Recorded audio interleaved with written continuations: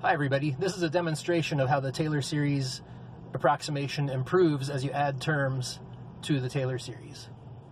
What I'm going to demonstrate is how the graph of a function evolves as you add terms to the Taylor series.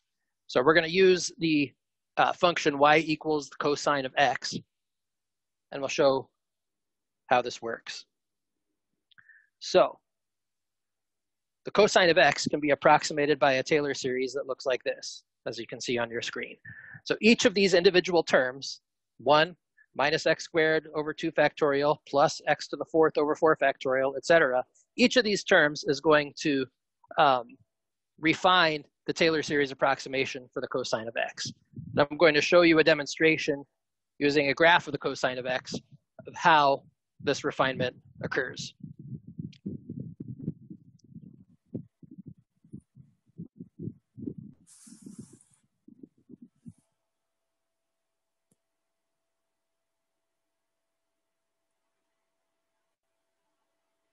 So what you can see on your screen now is a graph of the cosine of x. This is a graph of the actual function cosine of x from 0 to 7 pi. 5 pi. So what we're going to do is we're going to add each individual Taylor series term to this graph, and we'll see how eventually, with more terms of the Taylor series, we get a better approximation of this function. So the first term of the Taylor series, or actually it's technically the 0th term of the Taylor series, was when cosine x equals 1. So we'll add that first. So this is the cosine of x equals 1, which basically is just y equals 1. It's a straight line at 1. This is deadly accurate when x equals 0, x equals 2 pi, or x equals 4 pi, but it's way off for all other values of x. So it's great for a couple of occasions, but not for most of the time.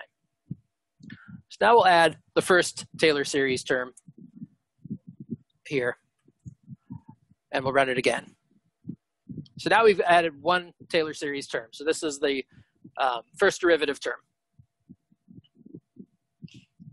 And you can see that right at the beginning of the graph, the Taylor series line now follows our cosine line for a short time before it deviates in the downward direction. So now we'll add another term to our Taylor series. Then we get this approximation here. So again, we follow along the cosine function for a little while before the Taylor series version of this function diverges in the upward direction. So now we'll make our n value equal to 3. With n equals 3, we follow the cosine function for a little bit longer before we diverge in the downward direction. Now we'll make n equal 4, n being the number of terms in our Taylor series. So with the 4th term, again, we continue to follow our cosine a little bit longer and then diverge in the upward direction. Here's n equals 5. And n equals 6, and n equals 7. So each time we add a term, our approximation gets better for a longer part of the actual function. So with n equals 8, we almost make it to 2 pi. N equals 9, we'll get even better.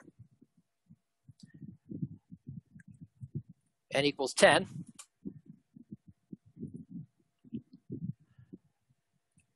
Here's n equals 11.